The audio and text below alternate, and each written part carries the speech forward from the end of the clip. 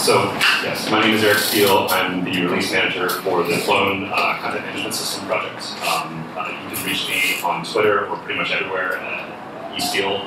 Feel free to tweet at me and I will answer any questions afterwards. I'm here to talk about generational change within open source projects. Lynn Moody wrote a great article called Learning from Diaspora about, which is a failed Facebook clone. He said the open source world is many things brilliantly, but the one thing it does badly is planning for leadership succession. And so the clone community suffered a huge setback when we lost a large number of our leadership and our contributors. And so I want to help you avoid the same pitfalls, and because leading your project is great. But it's actually possible to get through the process without being completely harmed, and you can actually make positive change from it. Because really the only difference between rats fleeing a sinking ship and rats making room for new rats is whether or not the ship sinks. So a little bit about Clone. In 1999, Alan Runyon and Alexander Levy started the project as a usability layer on top of the Uso application server, which very badly needed a usability layer. We had a little Sharpay logo of Alan's girlfriend's dog. That's the closest to a cat picture I can, I'm sorry. So we made the first public release in 2001. In 2003, the first production release. Fun facts, we actually, you may have seen some of our work. Our style sheet and our icons were borrowed by the Media Wiki project, so you'll see those on Wikipedia if you use the monobook design. And it's still there today, which I found amazing. We are named after an electronic band. We played a lot of shiny, heavy electronic music. So just to compare and contrast, we are both keyboards.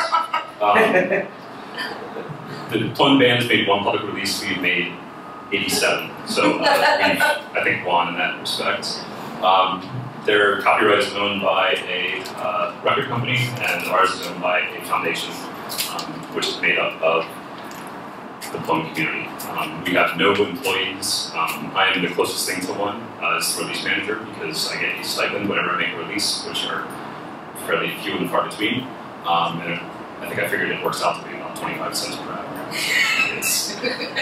It's nice that they think of me, but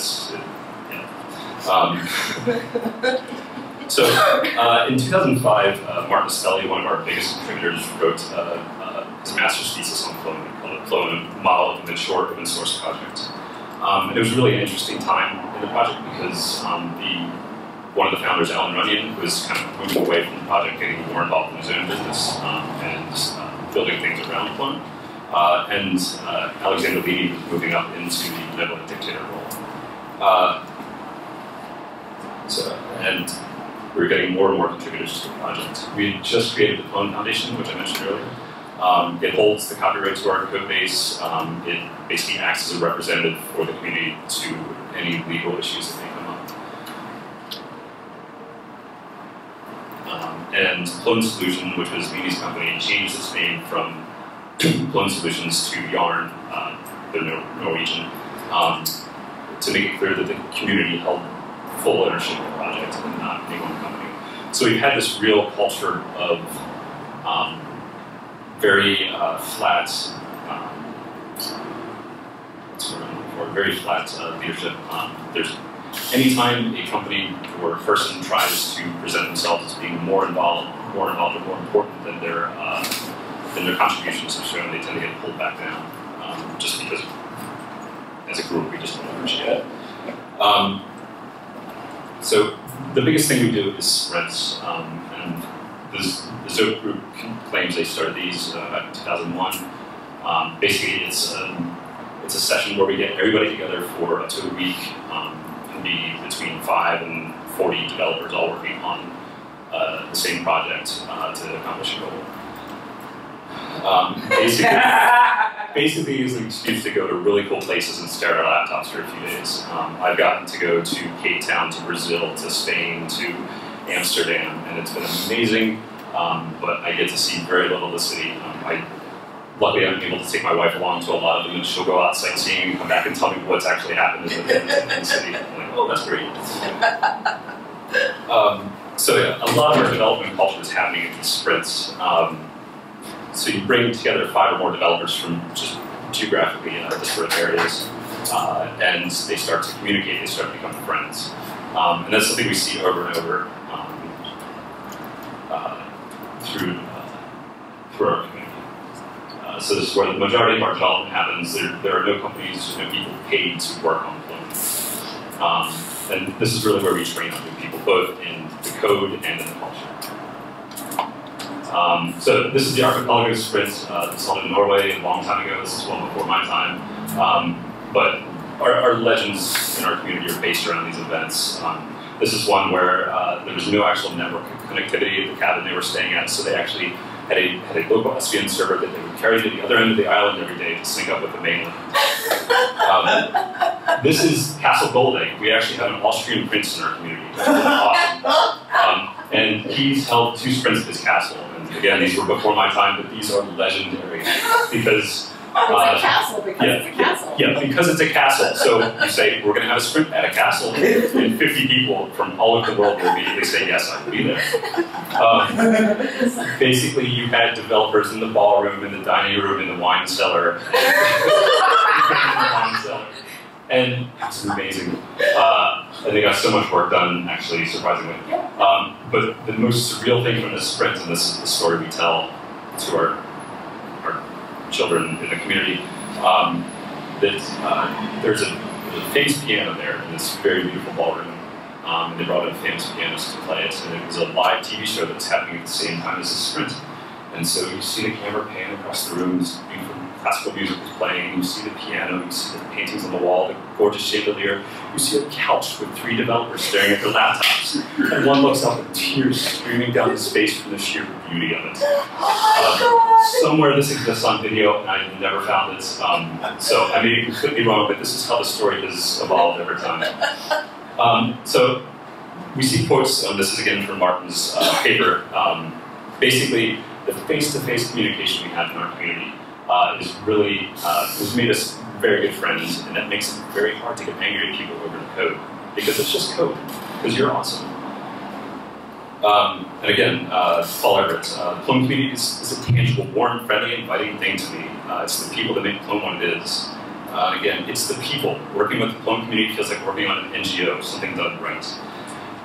There's a thing that's on Yahoo called the Competitive Spectrum, which is a really interesting read. But talking about the different types of communities, from combative to cordial, collaborative, and caring. Most projects actually live in this collaborative area. I think Plum tends to trend more towards this caring area.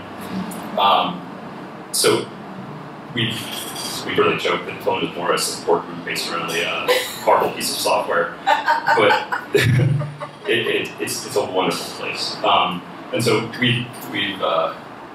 And so this is something from Scott actually. She says, hard not to see how a community's place in this spectrum can influence everything from appropriate leadership to rewards for participation. I should have made this on my slides.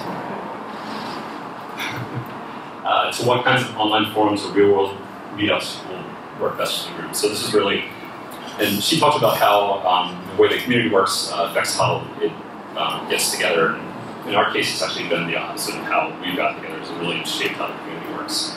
And I know this is a lot of touchy-feely stuff, blah, blah, blah. But I mean, when you get teary leaving an event, when a developer hugs you and says he loves you, and not in a creepy way, I mean, that's who we are.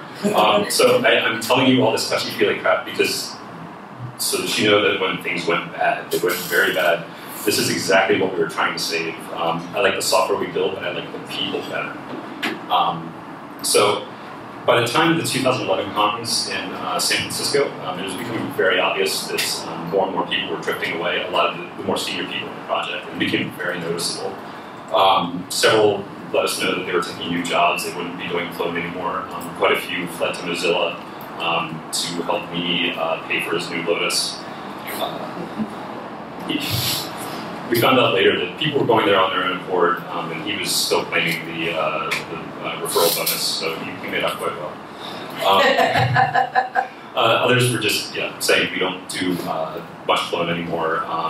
Yarn, who was formerly Clone Solutions, dissolved into several different companies. One which was a startup making cryptography software, a couple more that were still doing clone consulting.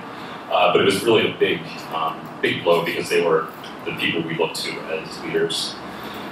Of the 13 people that Martin interviewed in his thesis, only 2 were left in the community by this time. It really, that conference felt like a last go around, and I really personally had a really hard time with it, and even the giant battle bots we had couldn't help that. And then in 2012, a book came out that just completely changed the way I was looking at things. This is a collection of essays that cover all kinds of different aspects of open source software. So things like make backups, and how to run your server, how to manage your community, how to triage bugs, and things like that. When I first became release manager, I had no idea what was going on, and I actually went to Google and asked, how do I be a release manager? So this book is pretty much the manual I've always wished I had. There's a chapter 4 in there is called Prepare for the Future Evolution of Teams in Free Libre Open Source Software. And it's by Felipe Ortega. And it introduced this idea of generational turnover. Basically, people lead projects, new people replace them, and that's how it was. And it was a revelation. This is exactly what we were dealing with. It's something that everybody faces, so it was very good to know that other people had gone through this and survived it. It put a name to the problem, and it led me down this rabbit hole of really interesting research. I'm just going to touch on a few of the papers, kind of the ones that were referenced by everybody. So these are from the early 2000s. But if you're interested in looking for more, if you search for things like relay, turnover, knowledge loss, orphan code, that'll really get you where you're need to go. So the first one is called Contributor Turnover and Libre Software Projects. It really it defines 3 different kinds of models of projects. The first is code guides. So these are projects where the founders have remained heavily invested in the project throughout the entire length. The second is multi-generational, which is where most projects fall. So you'll see one generation of developers or contributors show up every time, and another one will take their place, and it will just keep continuing. And the composite model is a mixture of the two. There's some turnover. Usually there's a group that begins at the start that is highly involved throughout the project.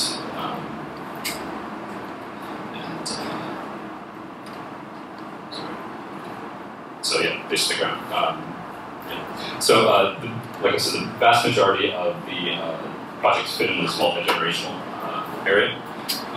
And so they studied 21 different projects in there, and only three of the groups studied fit in the Code Gods model. Most were in the multi-generational, and there were a few that were composite. And as I said before, with Martin's paper, we were really reaching a point where we were shifting from this Code Gods spot into a multi-generational. So we were losing the original group of founders, but there was a new generation of people coming up. The problem with these papers is that the graphs are basically PDFs of scans of photocopies of patents. They've been through MS Paint. So I wish I could show them to you. Basically, they look like this if they didn't suck. So basically showing the rise and fall of each generation of contributors. Normally, this turnover is happening continually. So as one generation is diminishing, another one is rising up. And really, the pitfall is dropping the baton between the relay. So what happens when senior contributors leave? Well, knowledge loss, because if they aren't there to pass it along, it doesn't get passed along. So that's the code history. That's or the history of your organization. That's the history of your culture. And it's really difficult to recover that because it's scattered across many places. So people's brains are the worst ones. You'll find it on mailing lists and tickets and documentation. And really, if that knowledge is not shared, it is gone. And that's the danger of these generational changes. This is from another paper. The knowledge system is not the individual, but the entire history of problem solving in which individuals actually participate. So no single person knows everything there is to know about the project, and it's important to build in that redundancy across contributors. Another paper called Using Software Archaeology to Measure Knowledge Loss in Software Projects due to Developer Turnover actually took a look at commits to decide how much of that loss is happening. So the problem with this is it's only looking at code contributions. So we're not really looking at things like documentation or leadership organizational involvement. But because this is an easy metric to actually look at, everything focuses on code. It's actually going to be interesting to see over the next few years as we move our documentation into things like read the docs. It'll actually become a little bit more. We'll have a little bit more ability to see who's contributing when. So basically, like I said, they looked at commit histories and determined who the current development team is, and then count lines of code that haven't been touched by now, and consider those orphans. And so orphan code, and they consider orphan code to be knowledge loss. So they looked at different projects and stuff, and decided that a healthy project had a low and decreasing number of orphan lines of code, and dying projects had a large and increasing. So they put a healthy project around 20%, which I think is pretty good, but it's kind of hard to keep up with. So if we look at those graphs again, this is where knowledge loss happens, where there's a larger gap in between each generation. So as we move farther away from the previous generation, there's a bigger chance to drop a large amount of knowledge. And so knowledge retention, we really want to move those back together again. So they looked at how to measure generations. And they found that really it's a very small, very focused group of contributors that do most of the work. And they found that it took developers around 30 months, 2.5 years to actually get spun up to be a fully contributing member of the group. They came up with a measure of half-life for developers, so when half of the group of people contributing in that time period were gone, that's the half-life. So they put Debian at around 7.5 years. I think Clone is probably around 5 to 6. But the interesting thing is looking at that, comparing the lifespan of your developers with the amount of time it actually gets them started. So you've got 7.5 years minus 2.5, so you only have about 5 years of really productive time. And if your project takes longer here or less time here, you can severely reduce that amount. So I want to talk about how we've dealt with generational change. The first thing is identifying turnover, surviving the people leading the project, rebuilding momentum, and then planning for the generation that comes after ours. So identifying turnover. Basically, it feels like this. Everybody's giving up, we're doomed. And chances are, if you notice it, you're likely one of the people that should be picking up the pieces. This is exactly the process we went through. A number of us were just throwing our hands up in the air, saying somebody needs to do something, and then just going, oh. Oh shit, I'm somebody. Exactly, I am somebody. So the first thing you want to look at is why is everybody leaving? So if your software sucks, that's a big problem. If your community sucks, that's another big problem. People may just be getting bored with your project. Or in our case, it was large economic shifts. This was when the economic downturn was happening throughout most of the world. And especially since we had a heavy user base in both America and Europe, we were feeling it quite a bit. And Python jobs were gaining momentum at that point, so there was a lot of lucrative opportunities for people to move on. So again, if you want to look at how everybody's leaving, there's a denial stage where everybody says, no, I'm totally still going to help you out. Just like, nah. There's the tumbleweed, where you just say whatever happened to that guy. And then the rage quit, where you get graphs, people making blog posts with graphs that show that your development team will be 70 by the time of the next release. That may or may not be a true story. So your options at this point are either to carry on or just give up. And so this is really a great point to stop and take stock of your community. Can you keep going with the people that are left, or are you just done for? What do you need to do to replace the people that have gone? And how much knowledge loss have you suffered? So basically, we asked people, how do you feel about things? What's going on? And we got this response from pretty much everybody. I said, I'm not working with Plone anymore. I really miss everyone. And so that really brought home again the idea of the community that we had and how much it meant to everyone.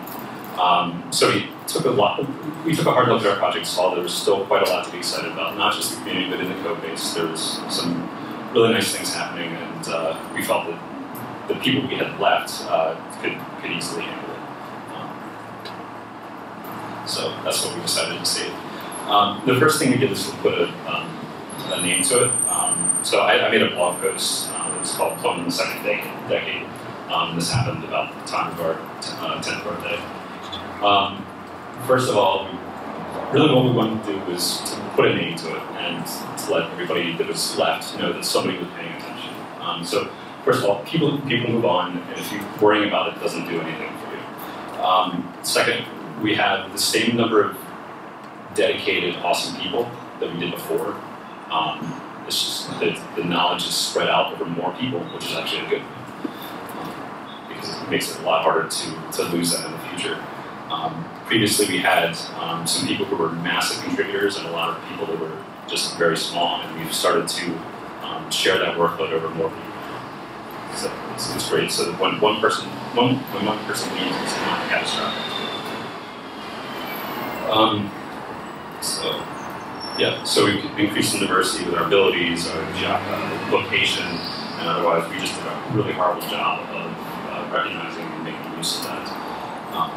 And really, these are good problems to have because we can actually solve those. So it was really a positive message, call to action for us. And of course, somebody followed that up with a blog post that said, "Plone is dead, long live life right," because I don't know why. They referenced my post, and I've yet to figure it out. I think some people are just jerks. So how do you get through everyone leaving? Burnout is a really major problem in open source projects.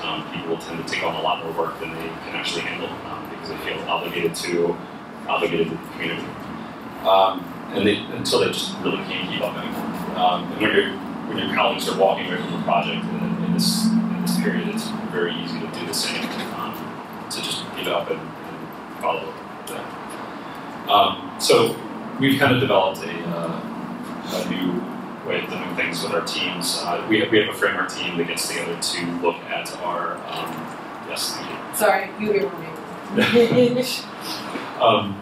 So we have a framework team that evaluates new features coming in, and it was always a fixed term, and these would last from 1 to 2 years, depending upon how long it took us to get the release out. And we found we had a lot of problems because someone would say, "Oh yes, I'll evaluate this proposal and I'll be in charge of it," and then we wouldn't hear anything from them, and so it would take a lot of time and effort. Just hey, when can you get that to me? And like, "Oh, I'll do it." And so we got into this cycle of, I want to help the project, but I don't have time, so I feel bad about it. And I feel bad, so I should really do something to help the project. And it just snowballing.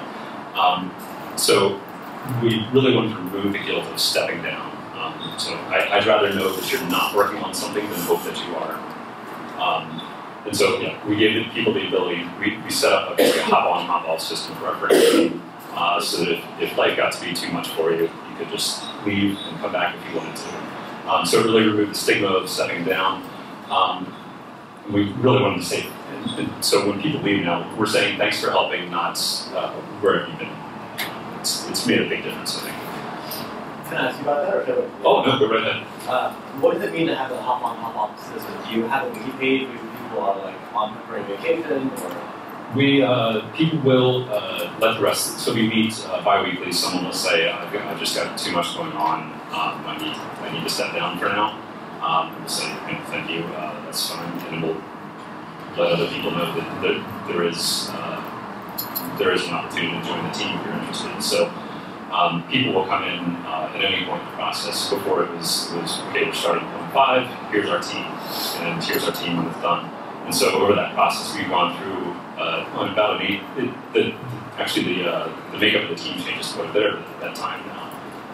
So that when we started out, we had 12, and then it went down to 8, and then a few more people joined to 10, and so it's evolved over time. But yeah, it's been interesting to see that change and how new people coming in, we have to re-explain our rationale for certain features, and it's actually been better for us because we have to justify everything we've decided. Yeah. Okay, great. So, oh my goodness. Maybe we'll end way too early. Okay, so rebuilding momentum. We had, I hate to admit it, we had sort of a little cadre of conspirators that got together and started working on how we fix this. And so there's this big long list of stuff that I won't go over. Basically, they were very agreeable ideas, something that everybody could get behind. And it basically boils down to transparency and communication, renewed focus on community building, and we're going to spend our money on things that work.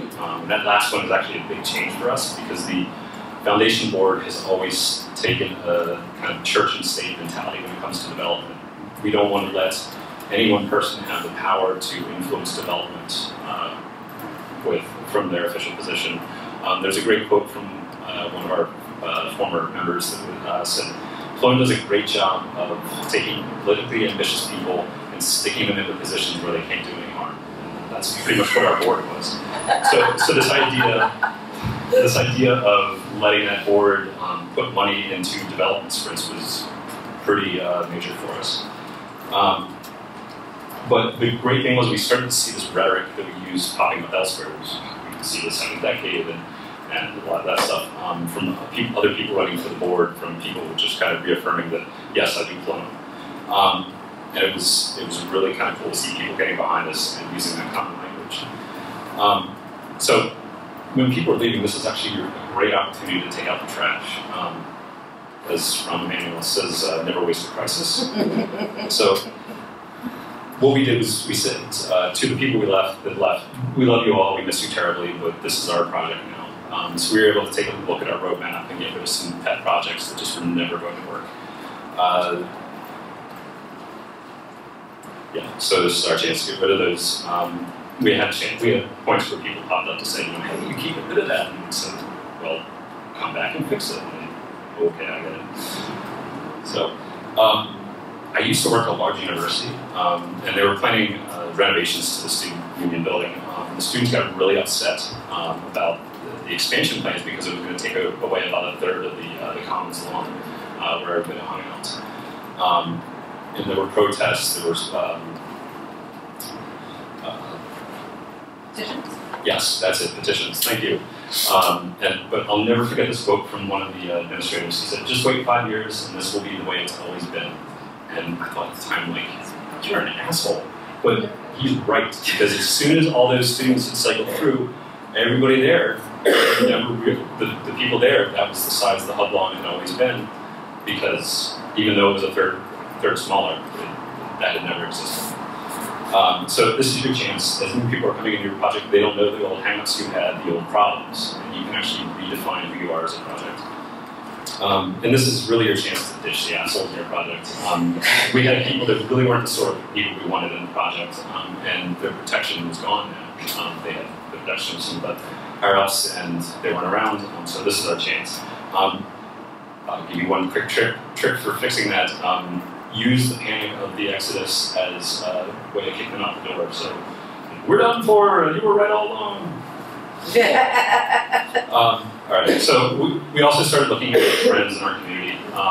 So watching for rising contributors, we use Olo for now. It's a good start. It takes a lot of gardening on our parts, but it's really nice to just kind of look through that, see who's really starting to take off and say thank you. We want to reduce that 30-month startup time as much as we can. We're starting to get them into mentorship programs as we notice. So again, say thank you really makes a huge difference for people. People eat that shit up. And really, so this is my slide you stole earlier. I'm finding myself doing a lot of evil little things to manipulate people into doing stuff, and that's apparently called leadership. So we use trolling quite a bit. our community is so closely knit that we were able to really kind of take some pleasure in trolling each other now and then. And it's all done good-naturedly. Before I get too far with that, I want to give a quick shout out. This is our board president, Paul, who had his birthday last week at an employment event. And I really want to give a big shout out to Drupal, who got their ad over there. So one of the most awesome people I know has created some scripts, keep track of our mailing list, and so if things start looking a little quiet, we'll start to throw some grenades in there. So like with developers, should we switch form libraries, which is the CMS version of the Vim versus Emacs, activities, and asking who broke the middle because everybody has. Our foundation members will make small grammatical changes to the code of conduct, and the Germans will go crazy. And our documentation team will say, we're a CMS, why are we using read the docs? So I hesitate to share these because I'm afraid they won't work anymore, but if they're good, people won't hesitate. People can't help it, so they and basically this just reminds people that there are others still around. Usually a smaller issue gets noticed in that whole dust up, and that gets fixed, and plus it amuses people. So really we decided to double down on one thing that works for us, which are our sprints. So I mentioned the sprint funding earlier. We stuck $25,000 of our money. We have a war chest that we weren't using into our sprints. So you can very obviously see where we were dying off. Last year we had 18 sprints. These are funded. We give money to get important people to faraway places. We get new people to interesting places where they can learn things. And we take our clone roadshow to places where we really haven't been before. So we actually got to go down to South Africa last year and bring kind of the clone community to them because they haven't had the opportunity to join us in Europe or America before. I was at a sprint in Amsterdam last year. We took a boat ride around the canals, and somebody looked at the group and said, do you ever stop and think that we get to do stuff like this because we're programmers of free software? And that's really the mentality we've taken. In Seattle, 18 of us came to a beach house, made for 12. We worked on leadership, logging and user management features. And it's great to have 18 men and women in a house. No problems. We took turns cooking and cleaning. We had a project manager that decided she didn't want to do any actual coding. She spent the morning doing requirements documents and the evening, or the rest of the day, just project managing the hell out of the kitchen. Doing dishes is a great way to engage your back-end processes in your brain, so we all took turns doing that. We had somebody that acted as a DJ, somebody that acted as a bartender, and it all worked out really well. And at the end, we left the place cleaner than it was when we got there, which I think is really the mark of a mature open source project. So our sprints are getting bigger. We're actually having problems spending the money because people are being really thrifty with it. They're finding new sponsorship. They're getting cheaper airfare. They're spending their own money because they want this to happen for everyone. And so,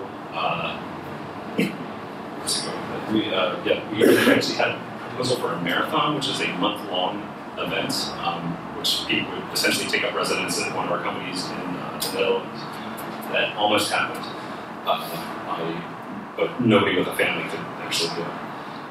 And we want to provide avenues for involvement. So basically, I'll quickly go through these, but we want to rebuild our team structure. These are units of belonging. And it's going to sound familiar. It's used to pass down stories, experiences, and life lessons to the new generation. Because really, so we have the default state of the software community is actually just the software. We gave so much problem. We gave so little attention to the soft skills as things were dying off. We lost all that leadership. And really, we just became a software project, and we needed to spend quite a lot of time rebuilding the rest of it. I'll skip over this.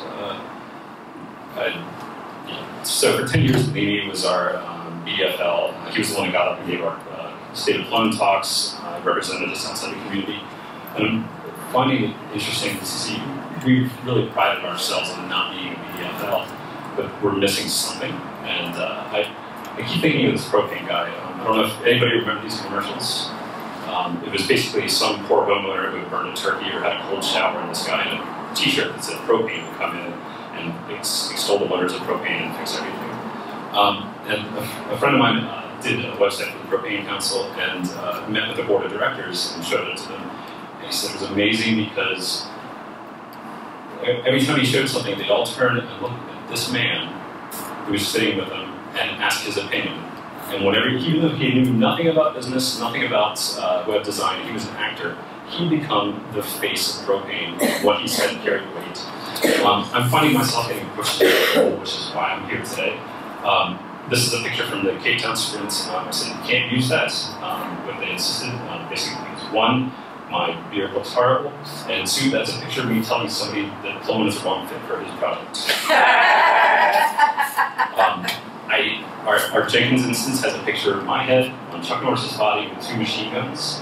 It does nothing for my body image issues, but they love it, and so I'll deal with it. Basically, yeah, it makes it hard for me to be a cheerleader. I'm trying to figure out how to do that. So I'm trying to become an avatar for the community without being a rock star, because I just don't want that. So first of all, if you're going to become the avatar, stick your weird tail thing into the brain of the flying thing, and that's how it works.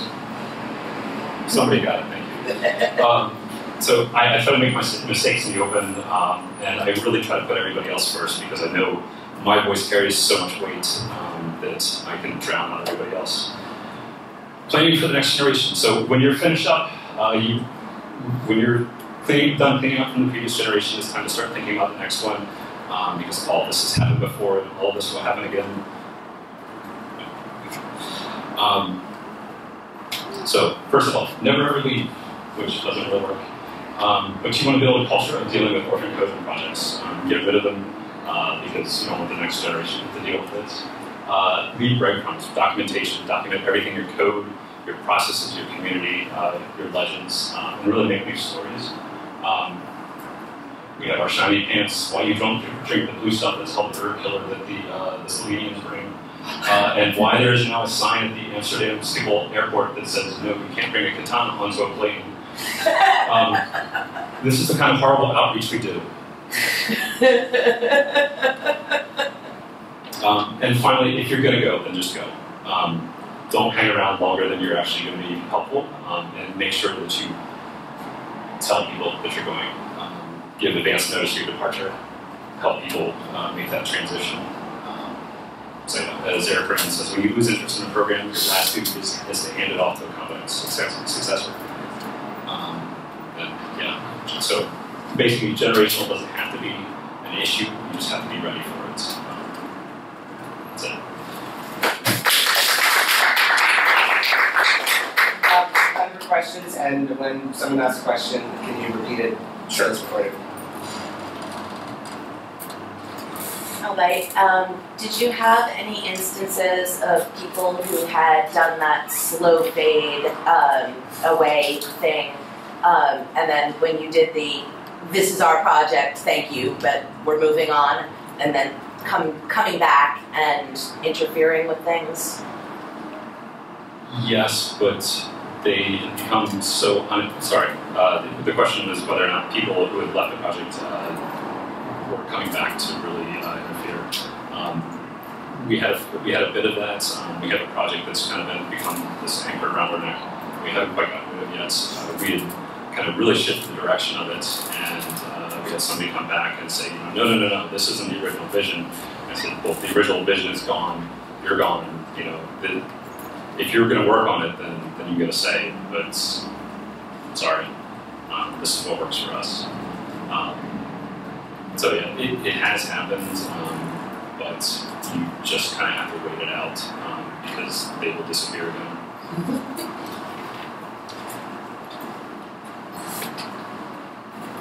Have you used the orphan code metric as a way to figure out what parts of the code to prioritize collaborating on with developers? I would love to. I had somebody that's. Oh, I'm sorry. The question is whether or not we use the generation of looking at the orphan code to decide what we should work on first.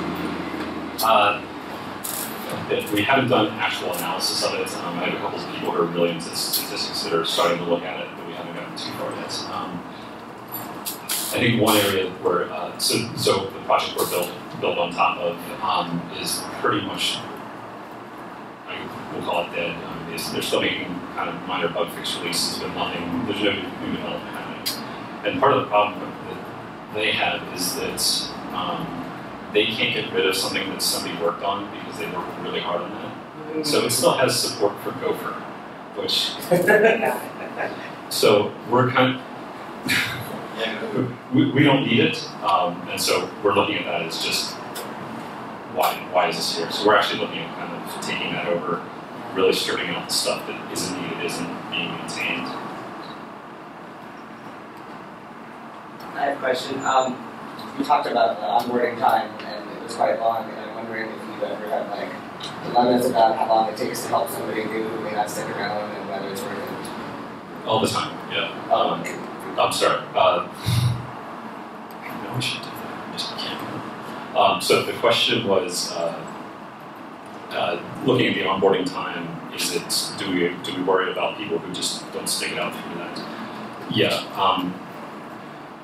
We're starting up a mentorship project. I'm still trying to find somebody to actively lead it, somebody to keep an eye on new people coming in and try to get them involved in simple projects that are very publicly, or very public projects. So it's something that everybody can see. It's a huge feather in their cap, and really just kind of gives them a great start in developing with this. But yeah, I think we've had some people working on these projects that have disappeared halfway through, but we just kind of bring in the next person. And as long as we have a mentor working with them, we're able to see when they've disappeared and find somebody else to pick up the slack. When you're talking about contributors, are you just looking at focusing on code contributors, or are you focusing on the people that contribute the soft skills in regards to design or advocacy and areas around that? The question was whether or not we're looking, when we say contributors, are we looking at just code, or are we looking at everyone throughout the project? So the existing research all focuses on contributors. That's where the metrics are. We are trying to, we lost all those other people. So we had our coders. They were still doing stuff. They just keep doing stuff because that's what they do. But we just completely lost that other half of the project, and we lost a lot of diversity for it. So we're starting to rebuild that team structure, get people into those, funnel people into those areas of interest. And yeah, one of the things I'm trying to make a conscious effort of is we've always said core developer, and that really diminished the work that everybody else is doing, because I'm not a developer, I'm not important. And so I'm trying to make a focused effort to say core contributor, because these are people who are helping the entire project, and they don't need actual coding to do so.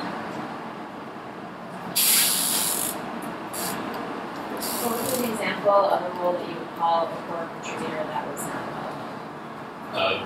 What would be an example of someone we would call a core contributor who is not a developer? So someone who writes documentation for us, someone who does UI work for us, our communications people. That's one of the biggest things we've done, is find people who are willing to talk about what we're doing, because we need that both internally and externally. People in the project need to see that we're actively working on stuff and we know what's going on, and people outside the project need to know that we're still around. One's been around for 15 years now, and usually the reaction is either, "Oh, I remember those guys, I thought you were gone," or "Who?" So we're really trying to make an effort to present ourselves better. Questions? Thanks for that. Thank you.